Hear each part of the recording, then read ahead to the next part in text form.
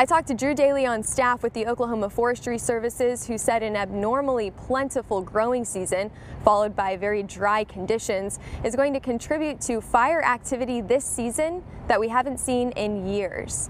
The amount of fuel available to burn is either above normal, slightly above normal, to well above normal in some locations.